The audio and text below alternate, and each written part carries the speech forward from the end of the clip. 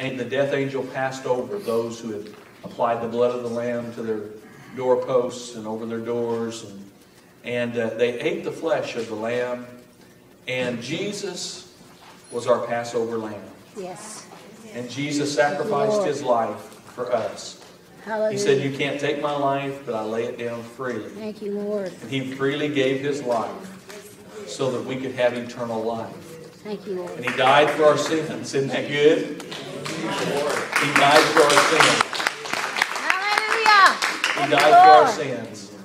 And then He had told the people over and over. He told His disciples, He said, I must die. He said, but 3 days later, He said, after 3 days, He said, I'm gonna rise up back to life again. And you know, all they heard was, you're gonna die. And so they were so grief-stricken because He was gonna die. But they should have rejoiced because He was gonna live so they could live. And really it's because He rose from the dead that we can have life too. Because when Jesus rose from the dead, He rose up with that eternal life. He purchased our salvation.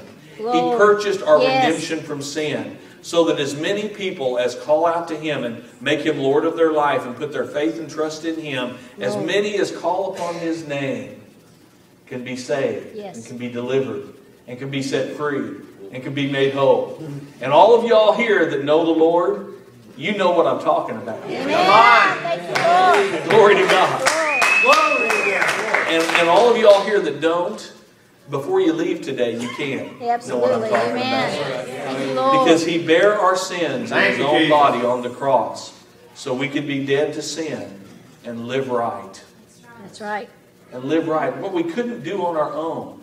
What man couldn't do on our own, by God sending His own Son in the likeness of sinful flesh and for sin, He condemned sin in the flesh. He put the power of death upon sin in the flesh. So we could become the righteousness of God through Him. So we can now walk after the Spirit and not after the flesh. So we don't have to be controlled by the old flesh nature. You know, we all live in a flesh body, right? We all have that old sinful nature. But in Christ Jesus, that old sinful nature is nailed to the cross with Him. And it's buried in the grave with Him. And we've been raised up, now that we're in Christ, we've been raised up together with Him in newness of life. You know how that happened in my life? It happened when I called out to Jesus. I said, Lord, forgive me of my sins. Come into my heart. I make You Lord of my life. I want to live for You. I want to be saved. I want to be delivered. I want to be set free. And when I did that, Jesus came into my heart. Thank You, Lord. You ask me how I know He lives. Because He lives within my heart. Amen. Because He lives within my heart. Every day. I was talking to a man one day about, he went to the Father. And he said, now it's important that I go because I'm going to send you the Holy Ghost. And the Holy Ghost, He's with you now, He told him. He said, but He shall be in you.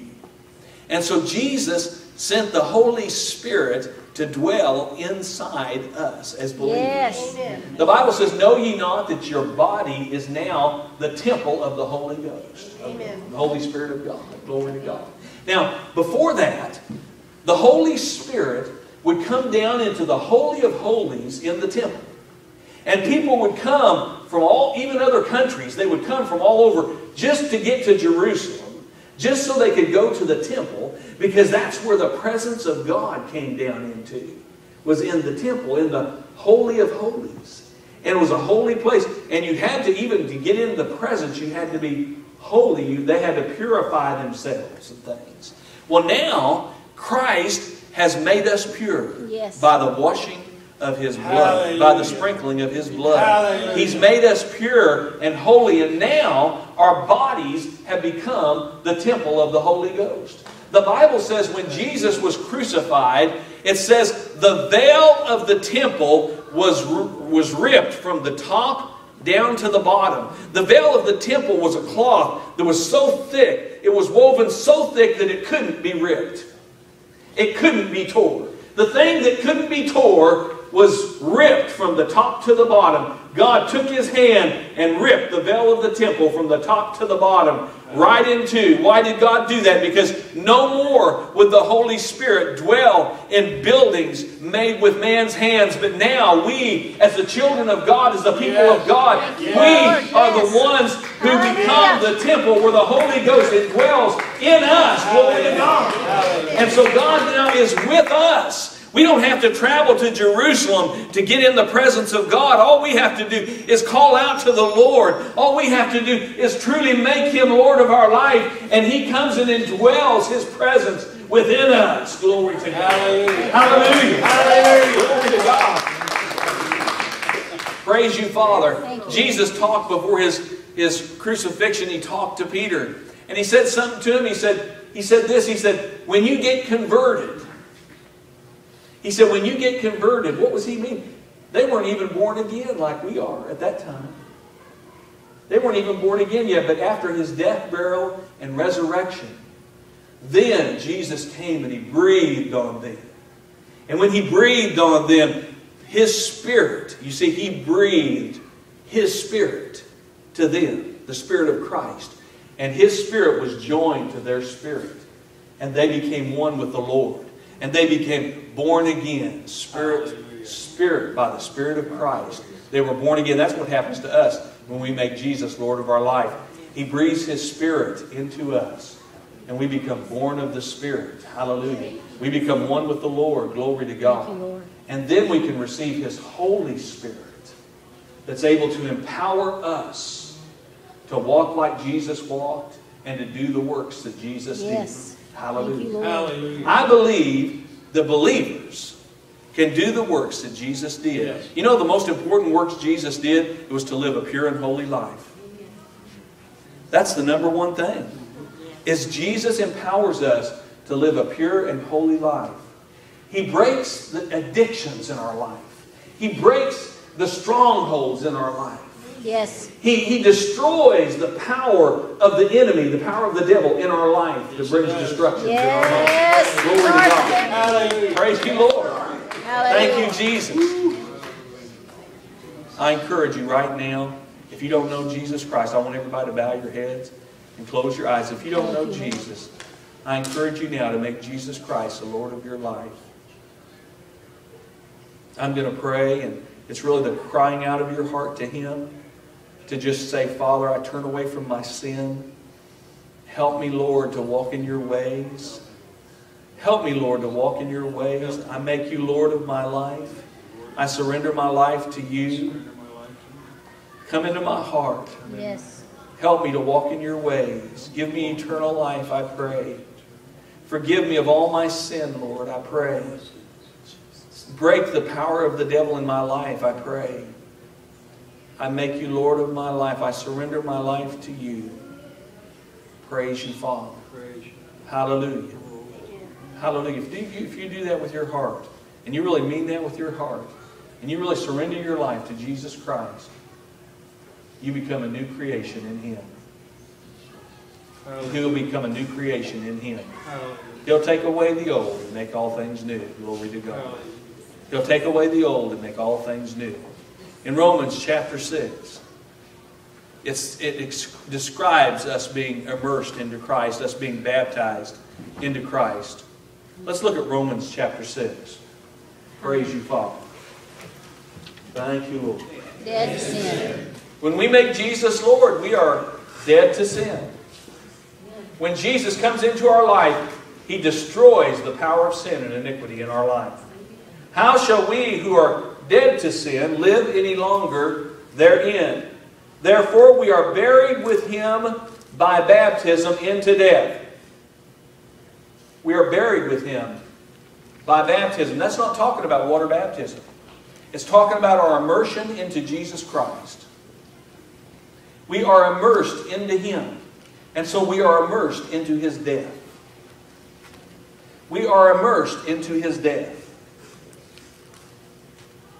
Therefore, we are buried with Him by baptism or immersion into death, that like as Christ was raised from the dead, say raised from the dead, by the glory of the Father, even so, now I'm going to put it now, Even so, now we also should walk in newness of life.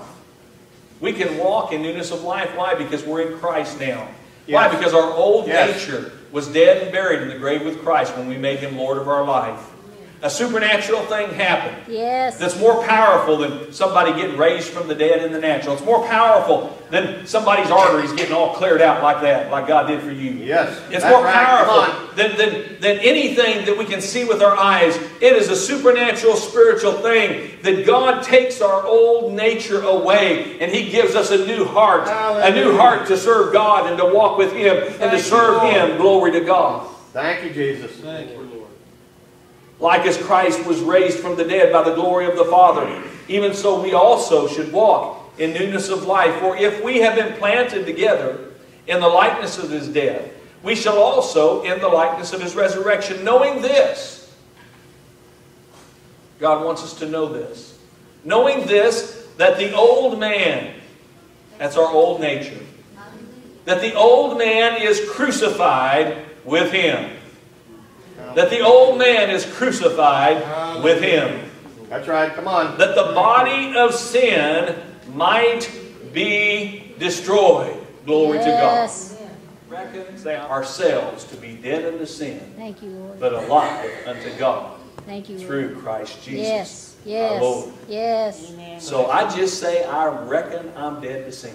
Amen. There you go. Come When on. sin comes and tries to rise its ugly head, we just need to say with our mouth, I reckon I'm dead to that. I reckon I'm dead to sin. Sin has no power over me. Yes. I've been delivered. I've been set free. I've been made whole by the power of the blood of Jesus. And I'll not live like I used to live. I gave my life to Jesus Christ. I make Him Lord of my life. I'm going to walk in newness of life. It's not my strength or my power or my might, but it's by the power and the might of Jesus Christ, Almighty God Himself. Praise you, Father. Thank you, Lord. Hallelujah. It's not us. It's Christ in us. It's not my might, it's God's power. I can do all things through Christ who strengthens me. It's not because I'm so big. It's not because I'm so strong. It's not because I'm so mighty. It's because God is so big. God is so strong. God is so mighty that nothing is too hard for God. Amen. Praise you, Father. Thank you, Lord. Hallelujah. Glory to God. Hallelujah. Thank you, Lord. Glory. Thank you, Father. Thank you, Lord. We used to sing a song, I've got something that the world can't give and the world can't take it away. I've got something that the world can't give and it's in my heart to stay. I've got something worth shouting about. Yeah. Makes me sing and it makes me shout. Hallelujah. Yes. Hallelujah. They can say that silly preacher. We had somebody try to get somebody to come and they said, well, I've been to that church one time and they holler over there. Sorry. That's true. Excited. I get excited about what Jesus did for me. I can't help it. I can't help it. I'm going to give Him glory. Yes. I'm going to give Him praise. Amen. Hallelujah. He's worthy. Glory to God. Glory, Lord. Praise you, Father. I read in the book of Revelations, and John said he saw thousands of angels, and thousands and 10,000 times 10,000 of angels. And it said, and they shouted with a loud voice and said, worthy is the Lamb who was slain to receive power and glory and honor and riches and blessing and favor. Glory to God. And I tell you what, if you don't like shouting now, you just wait till you get to heaven. You're going to hear some shouting when you get to heaven.